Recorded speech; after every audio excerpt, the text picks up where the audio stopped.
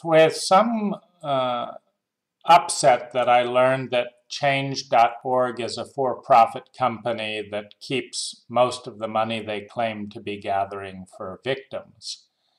And if we look at their history here, I gave $3 at one point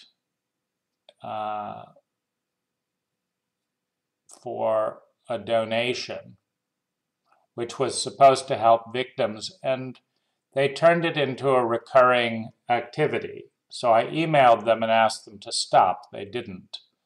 And then I saw it happening again, so I finally disabled them on PayPal. But it's a really pernicious organization masking as a nonprofit, which is sad to see for people that donate money.